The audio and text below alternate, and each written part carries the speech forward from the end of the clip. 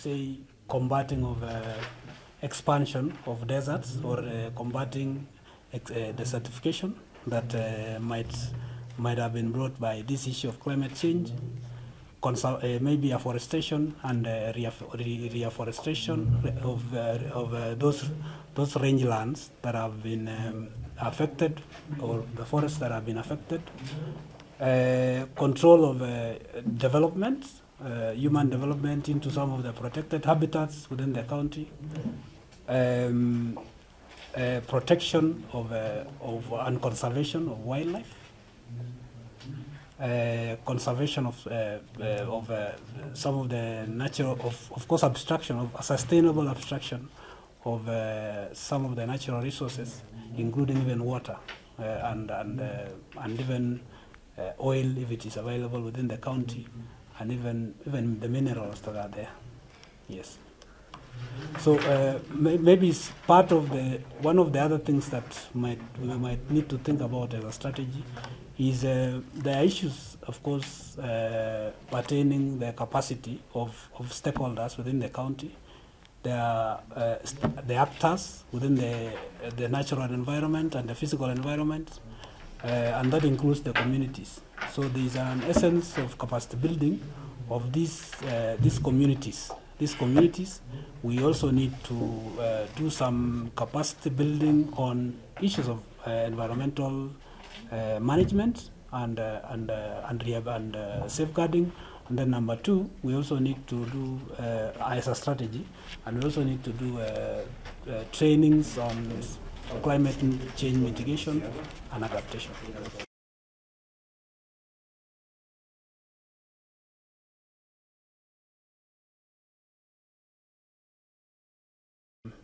I think the Public Procurement Act outlines some methods of procurement that we can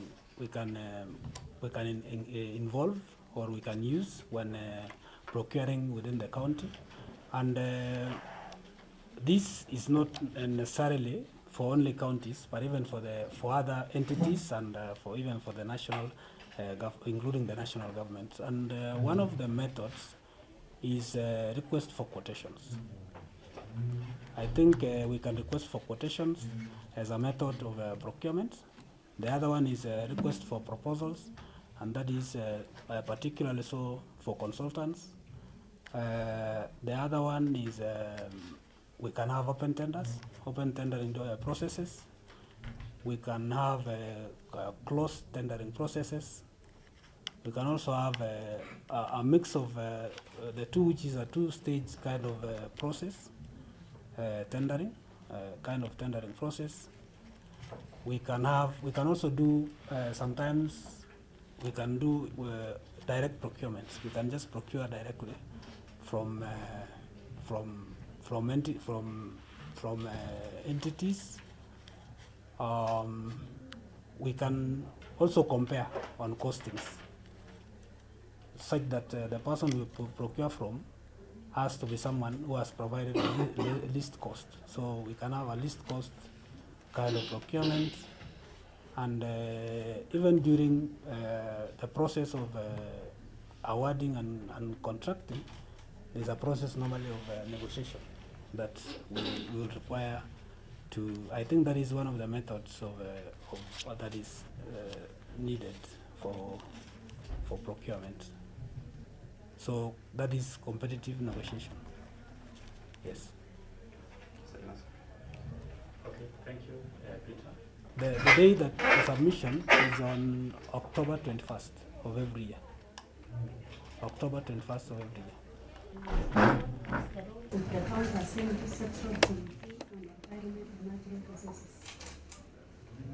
Thank you, Honorable Julia. I think I will mention two roles that the county committee can play, the committee on environment can play. One of them, of course, with regard to projects, is that they will have an oversight role over the implementation of these projects, or the programs that the county will be implementing. And then the other one will be, they will also play a very critical role during say, the budgeting process in, say, coming up with when coming up with the budgets of this particular docket or this particular area of environment, because they have to scrutinize that budget and see whether it is fit for the implementation of activities within the department. Thank you. Okay, thank you. Back to my right, Honorable Chibo. Thank you, Chair.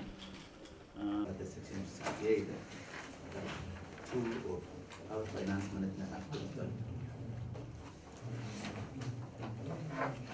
Thank you, Mr. Chibo. Although, if I try to look at section 68, if I try to remember section 68 of the Act, I think it addresses accounting with regard to the national governments. I think the section, but nonetheless, accounting responsibility as an accounting officer, one of my key roles, of course, is to ensure that there is prudent and lawful use of resources within the department. Secondly, would be to look at the county plans, and try to develop a strategic plan within my department that will outline what kind of projects we are going to implement. And thirdly, I think my role would be to develop some budgeted estimates in line with the plan, in line with the strategic plan that have developed. And then the other thing, of course, is to manage the assets within that department.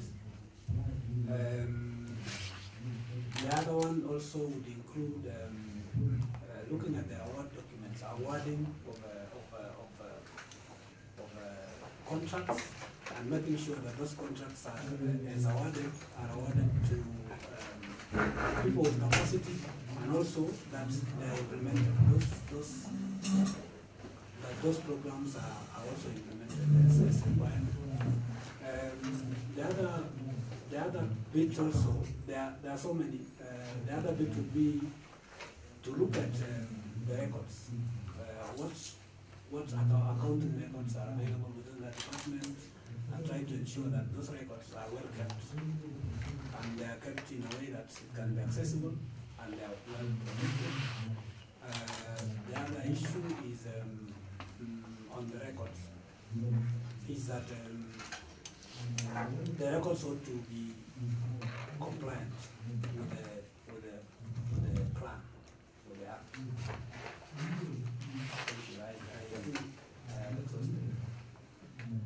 Thank you, Honorable Shibon. In those parts of Parmesa, Turuturu, or Tanarok, these are real issues. It's beyond the paperwork that we discuss. It's beyond academic. Yes. When you meet high to high with the aldermen of those areas, now you speak of conservation versus the land question. I think it's a big thing, really. And it will come to your desk. So I think we want to move away from that. And then I want to welcome Honorable Mailuk to take us on the next question. We are almost at the tail end of our session, and the time has really moved. So, Karibu. No, sorry. Mailuk. Okay, thank you, Chair. I had a question on that. You can please. You talked of Narok and you talked of Black Narok, you talked of Game Reserve, and also you talked of ALS. Game Reserve is more so of is a evolved unit. So KWS usually work on national funds mostly because the duty of the county government to ensure that the game reserve is in good condition. And I don't know how are you going to involve the KWS on this issue that is mostly the work of county government. And I think I'll start with the first question, which was actually in passing. I think the resource, the national resource, which is and the county government is in charge of managing the other resources within that, so that we can reach to the root cause of that. So, secondly, on your second question, in Baringo, the last time I checked, I think it was around 12%, but not really very sure. But not very sure about that. Yes. okay, Chair, thank you, Silas. Another question that I want to ask you is that what communication strategies are you going to apply if you will be nominated to this position, so that you ensure that the department works well? Thank you, Mheshimiwa. And through the chair, when you are nominated, of course, when I'm nominated as the chief officer of the Department of Environment and Climate Change and Natural Resources, it will be very key that I communicate with my staff, the team that we have.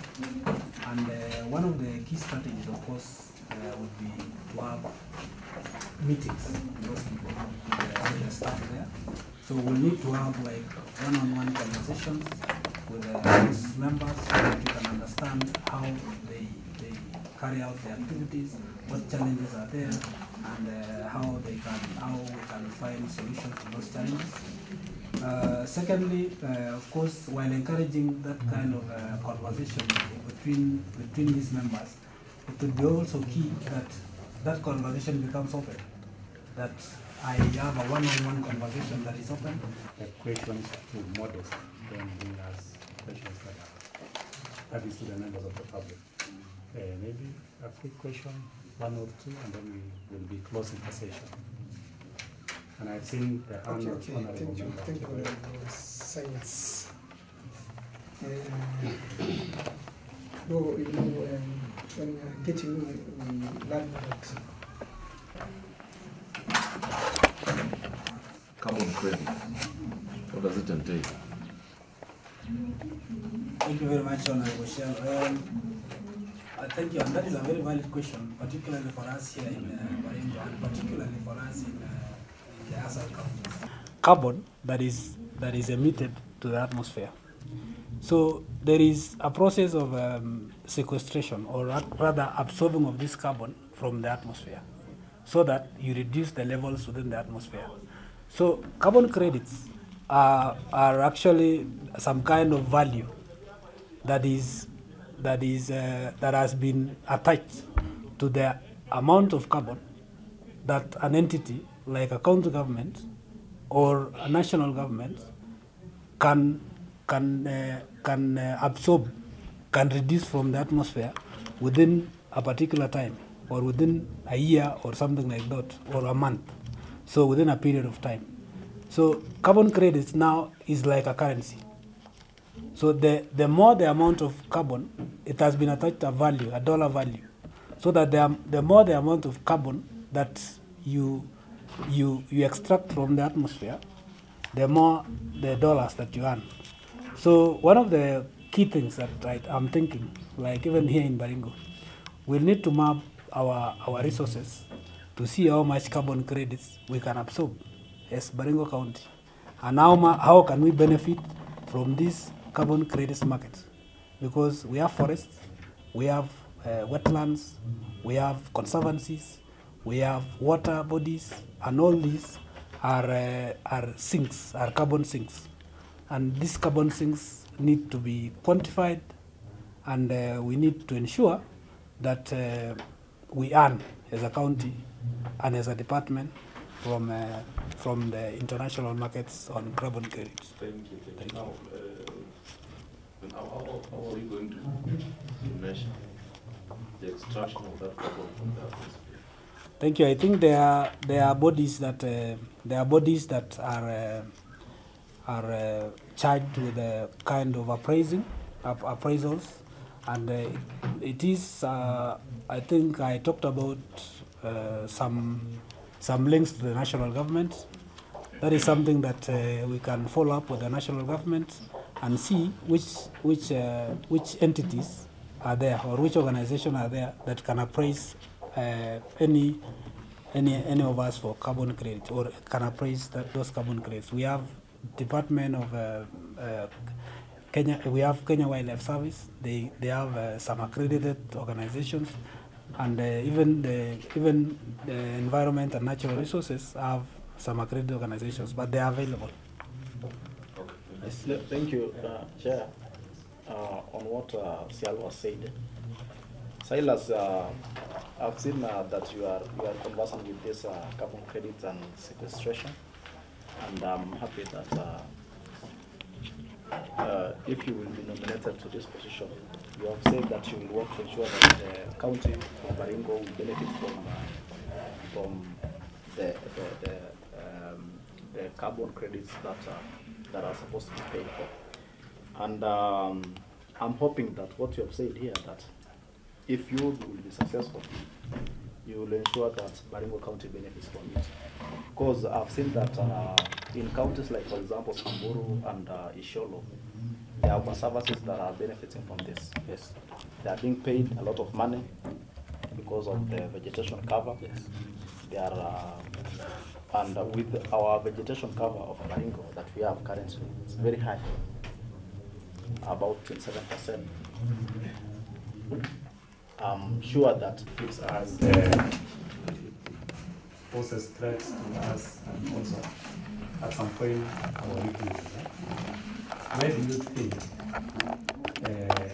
where do you see Baringo in the next 5 years? Because that's a period you'll be serving here. Where do you see Baringo in the next 5 years? What are some of the opportunities that we need to amplify as Baringo people? And what are some of the habits that we think we need to suppress so that we can achieve more as a culture of diversity? Yeah, thanks. That's honorable Chair. I think that is a very good question. It's something that is so wide that we may not invest in a conversation. But in terms of what we can do in this country to create diversity, we need to think about leveraging the opportunities that are available. We have so much resources within this county that we need to kind of sustainably explore. We need to also empower our communities so that they can be able to sustainably manage those kind of resources for their prosperity and to support their livelihoods within those communities.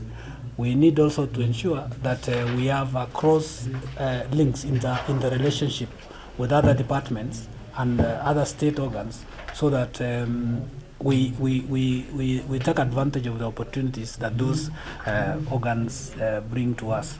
So there's a lot that we can do, and with that, I see if we can do this, we can do that kind of linkages and engagement within those communities. I'm pretty sure that some of the things that we have discussed, including even the carbon credits by Honorable Sialo and Honorable Mainuk, it's something that can come into fruition within the next few years, not even 5 years. We can be able to harness that opportunity of getting cash or getting money or resources from natural resources. Thank you so much. Thank you. Honorable members, we are the three, and I just want to give them. Honorable Chair, I want to take this opportunity to really thank the committee, this honorable committee, for having me today. I think I don't take it for granted that I've been appointed to this very important position, very vital position, to also play my part and to support each other with you as we work on the development agenda of our county. I think I also want to say to this committee and to tell the committee that the opportunities also within climate change, the opportunities around environment are enormous. And I'm looking forward to working with you if approved, so that we look at those opportunities and see how we are going to work together to move our county forward and to ensure that as much as development happens within this county, it is happening within an environment that is sustainable, that is productive, that has potential for all of us in the near future, for this generation and the generations beyond. So I really want to thank you and appreciate for the time that I've had with you. I know there are many opportunities, of course, that we have not touched, including some of the components around cleanliness and all these things, and within this town, maybe and some of our towns, upcoming towns, and those are opportunities that I think with the engagements that we'll be having, we'll be thinking about how to manage some of the environmental hazards that are within our environment, like even in this county, even in the county headquarters. Thank you so much, Mr. Chair. Thank you, Silas. Honorable members, members of